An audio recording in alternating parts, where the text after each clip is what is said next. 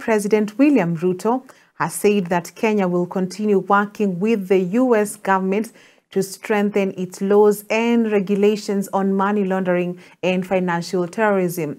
Speaking when he met with the Under Secretary of the Treasury for Terrorism and Financial Intelligence of the United States, Brian Nelson, at State House in Mombasa, Ruto said a firm regulatory and administrative enforcement on the source and flow of illicit funds will effectively promote integrity and stability in the country's financial system, thereby spurring economic growth.